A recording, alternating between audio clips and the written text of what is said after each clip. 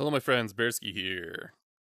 Here is an updated tutorial guide that goes over a few things my older tutorial didn't go over. Number one, if you press your menu button, see those three lines on my quest on my left controller, the three lines, that is your menu button. If you press that in other games, it can be a pause button. If you press that in a Roblox VR experience, it gets rid of your chat, the chat window, the dashboard, and the flat screen windows. There we go. Oh.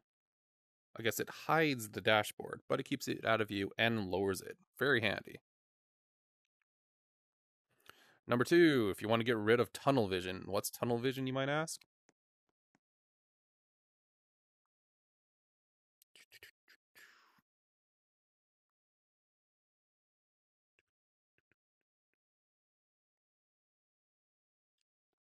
That's tunnel vision. If this isn't showing in my video, I am going to add an additional whatchamacallit.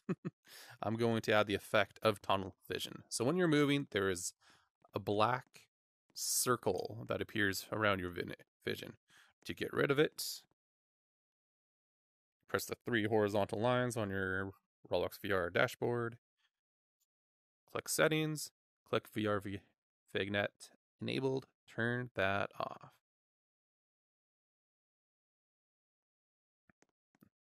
That takes care of it.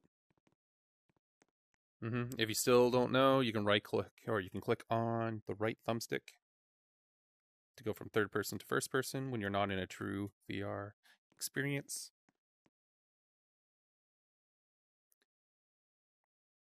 If you are experiencing lag or things are looking dark or ugly, make sure you turn off auto quality mode and find the correct setting.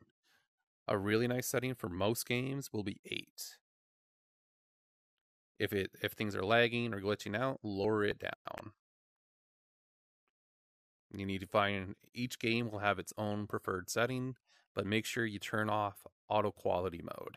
That causes insane lag and no, it's just awful. Hope you guys enjoy this little updated guide, and I hope to see you guys on the next one.